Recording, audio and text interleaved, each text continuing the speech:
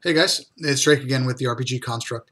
So today I'm going to be going through another one of these Call of Cthulhu 7th edition how-to videos, and today we're going to talk about Sanity. My favorite part of this whole game is Sanity, mainly because it is so easy to completely lose your mind and go insane, and you actually have to roleplay that out. So it's actually quite exciting knowing the players that I will probably have in these games. How they're going to do that. So, kind of just jumping right in, what is sanity? Basically, your ability to control your own mind, to process information, to function like a normal human being, to function in society. The way that this kind of mythos works, the Cthulhu mythos is, these things are terrible and horrible, and seeing anything related to this mythos is difficult for the human mind to comprehend, and it can have some really interesting effects as you are exposed to it more. So first thing, you have a number of sanity points. Okay, that number when you first start out as an investigator is equal to your power number. Right, it makes sense because power is more like your mental fortitude and stuff like that. So when you first start, let's say it's 50, it's equal to that. And on your character sheet, you'll have a little section that has 1 to 99, 0 to 99, and you just circle the one that you're at. Okay? So whenever you get into a situation where you see a creature from this mythos, or even the aftermath of this creature, or somebody brutally murdered and torn apart, this is going to have an effect on you psychologically. Right? So you would make a sanity roll. And just like your normal roll, you get your number or lower, whatever your skill's at, and you succeed, and you're good. If you don't, obviously that's a failure. Okay? So in just a normal scene, that's all it is. You may jump in fright, you may cry out in terror, you may make a noise, you're trying to be quiet and you just involuntarily scream in terror. You might just freeze. You might just randomly punch something, just those fear reactions that we all have. So keep that in mind. Also, a little tidbit here, bonus and penalty dies never go onto sanity rolls. There is no case where you can have an advantage or disadvantage when it comes to sanity. It just is. Okay, so keep that in mind. So in the bestiary, in kind of the appendix that goes through all the creatures, at least the basic creatures here, something like a ghoul. You investigators go down into a tomb. You hear, noises of crunching and slurping and chewing, and you walk into this open tomb where two creatures have pushed off the top of this like sarcophagus type thing. They have pulled the body out, this recently dead body, and you see these two ghouls like gnawing and crunching and eating the flesh off of this recently deceased corpse. Okay, this is going to affect you. All right, so something like a ghoul, right? In its stats, it's going to have a sanity rating, and in this particular one, it's a 1 and then a slash and then 1d4. What that means is if seeing them, you make your sanity roll. You take 1 point of sanity. Basically, you remove 1 point of sanity from yourself if you succeed. If you fail it, you roll a 1d4 and you subtract that amount. And every creature has that. And it can be at the DM's discretion if it's a scene and it's not a creature in itself, just the aftermath. It can be at the DM's discretion, but you make your sanity roll. Maybe it's a 4, 6, 8, 10, whatever it is. When it comes to your maximum sanity, you are going to start out equal to your power, as I've said. But your maximum normally can only go up to 99. But how sane you are is in direct correlation with your exposure and understanding of the Cthulhu mythos. So you have a skill, which is the Cthulhu mythos in the on your character sheet. Whatever that skill is, you deduct it from 99, and that is your maximum that you can have. So for example, if you really wanted this character to understand this universe and he or she is skilled in this, maybe a 20 or 25. The max that you can have is 99 minus that 25 skill. So it would be something like 74. Okay, so the more you know about the Cthulhu world, Cthulhu mythos, the less sane you are. All right.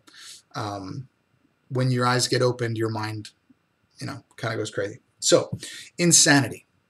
Okay, if you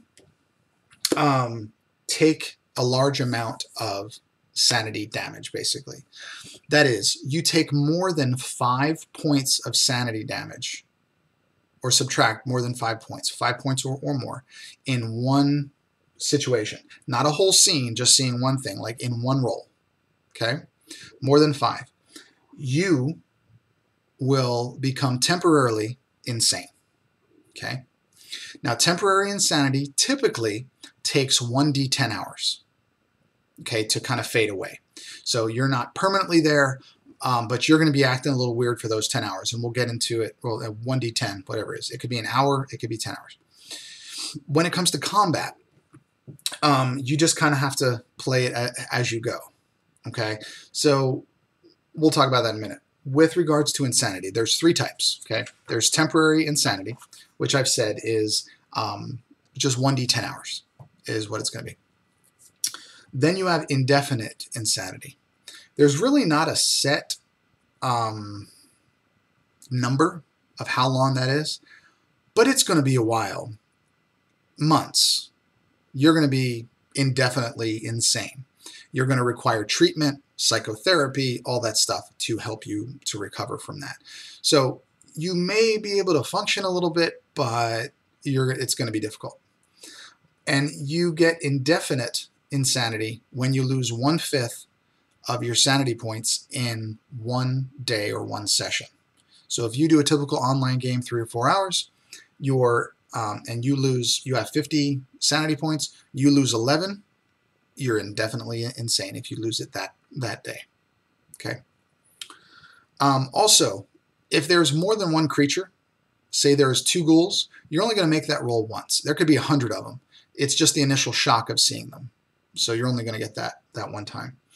And then, of course, you have permanent insanity, which means you have no sanity points left. You have used them all. You are done.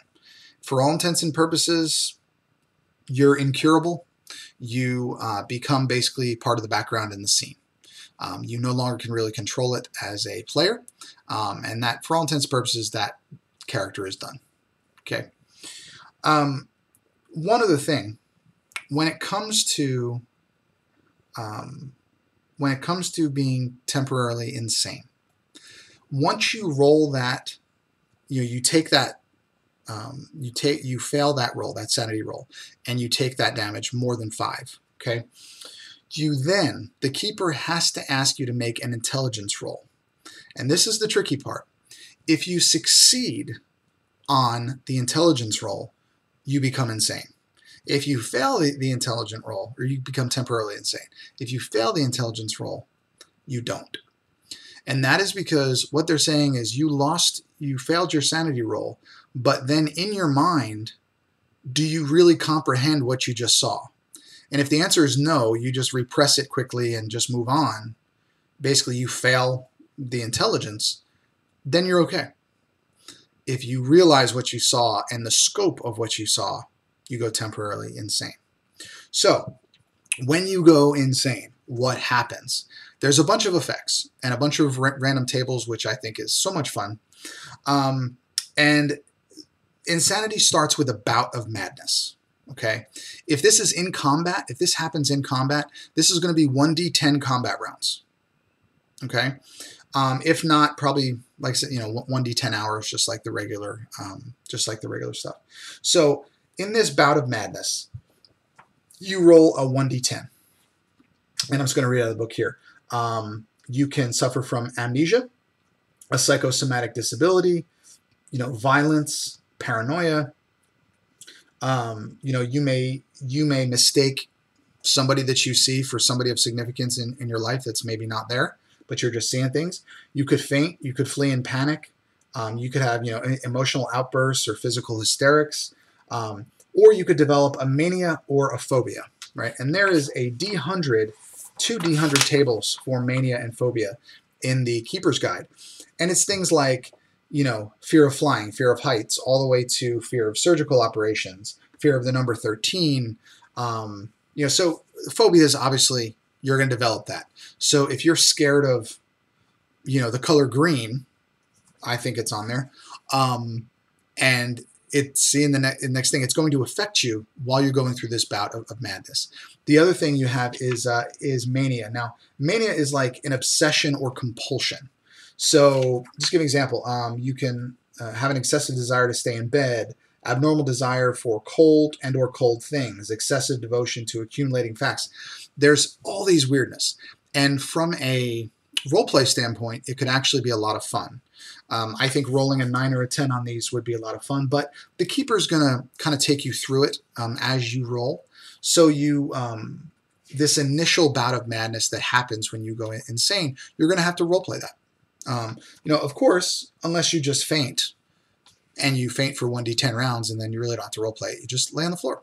So that is the initial thing that happens. But after that bout of madness where you pretty much lose control of your character at that point, it's all about that madness. It isn't so much concentrating on what's around you, but it's all about the madness. Phase 2 of the insanity is something called underlying insanity. So you may be back in control of your character, but it's still lingering. It's still there. And it's basically like a lower level, a lower level of insanity. Like I said, you give the control of the player back to the player. But maybe you can talk about that, include that in your backstory or something along those lines. The thing about it is, until the insanity is over, okay, if you take any other sanity damage, okay, you roll a 1d10 to see how long this underlying, when you're temporarily insane, how long this underlying insanity lasts after the initial, okay? If you take even a single point of sanity, subtract even a single point of sanity damage during that time, let's see, hold on, it will result in another bout of madness, okay? So you could be just getting through it. You could be, on the way out, it's getting better, you're starting to feel better. All of a sudden, you turn the corner and you see something, you take one more point of damage, the whole cycle starts over. Probably a different madness, a different phobia, whatever. So it's kind of one of those things where you could be on a roller coaster, and unless you just stay in one place for an extended period of time, which is not always an option, it may just start over. So, and again, there's a bunch of roll tables here where it explains things, what you want to do, blah, blah, blah. The cool thing is, when you're insane, the Keeper can ask you to do a reality check.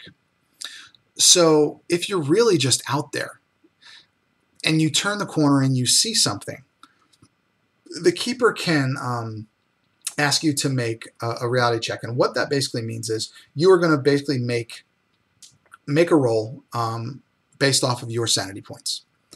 And if you fail, the Keeper is going to tell you what you see. But what you see is not really what's there. If you succeed, then he'll tell you or she'll tell you exactly what's there. So, and again, this is more creativity for the Keeper, but it may be your two friends standing there, but you see two of those ghouls because they're still etched in your mind, and your first thought is pull out your revolver and shoot them.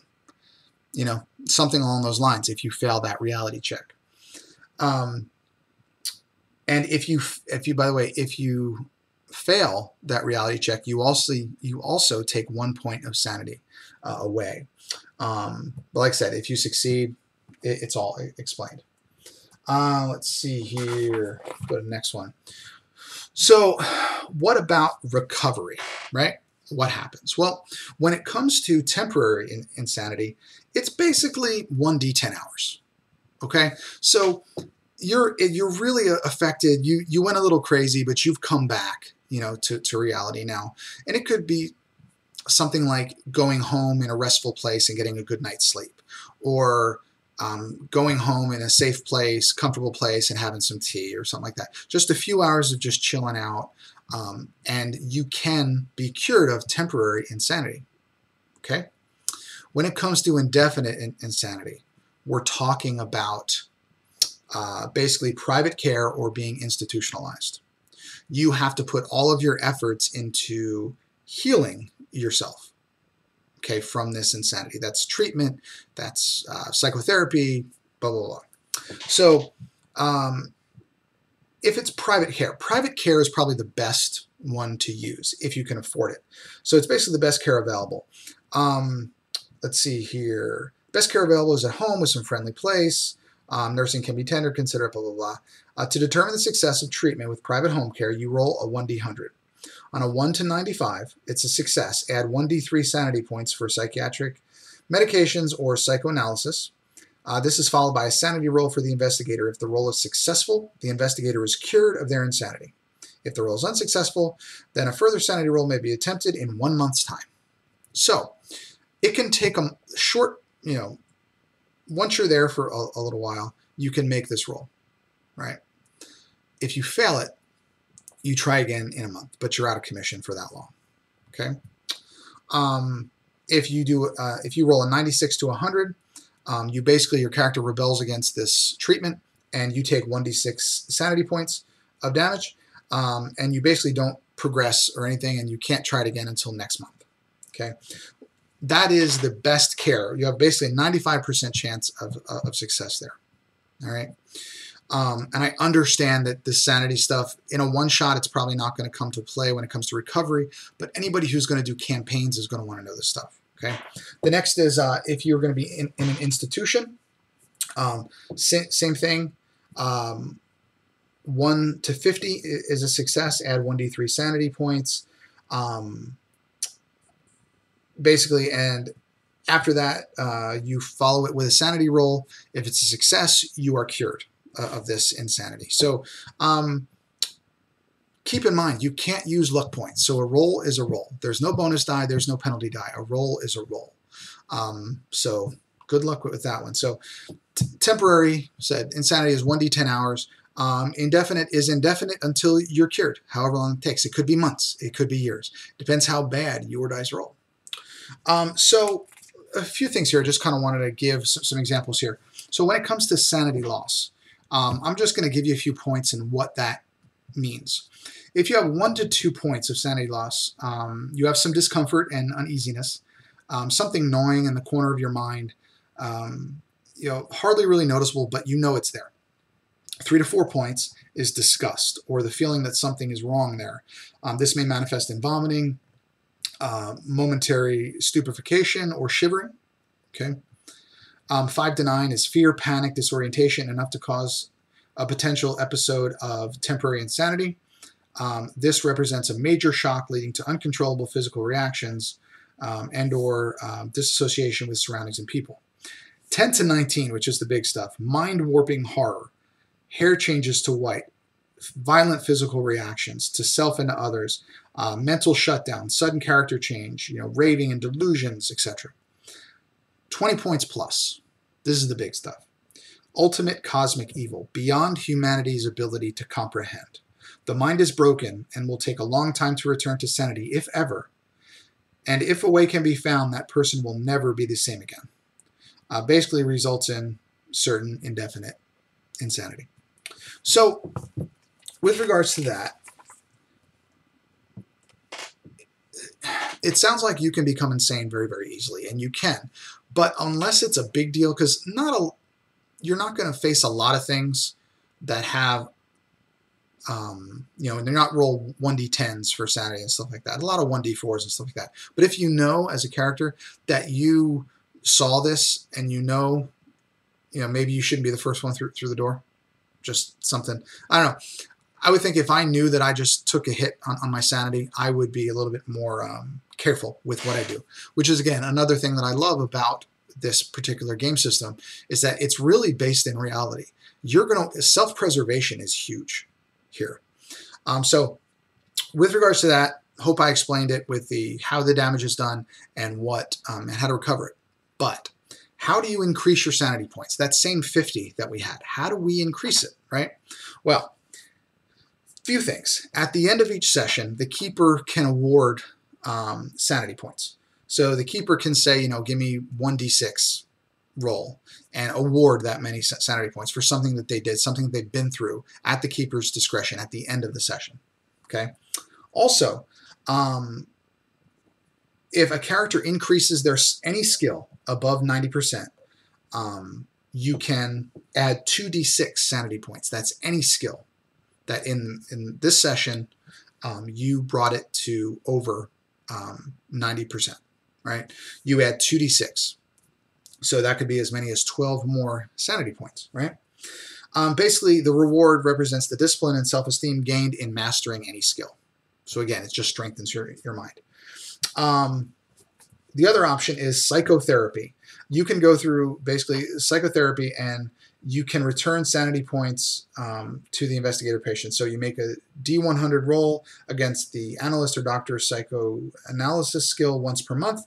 If the roll succeeds, the patient gains 1d6 sanity points. If the roll fails, add no points, etc., etc. You can also just do it yourself, just with learning and stuff like that. But basically,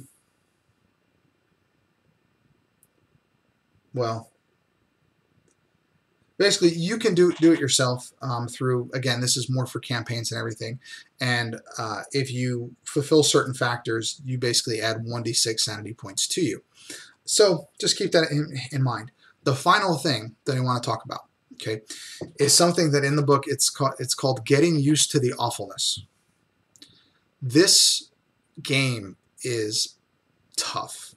These scenarios are tough. And yes, it's very difficult to see these things and stuff like that. But keep in mind, if you see a ghoul once or twice, and then you see it a third time, do you really think it's going to have that shock value? So no. So at the DM's discretion, or the keeper's discretion, maybe if they make a successful sanity save, if they've seen this before, it's a 0 instead of a 1.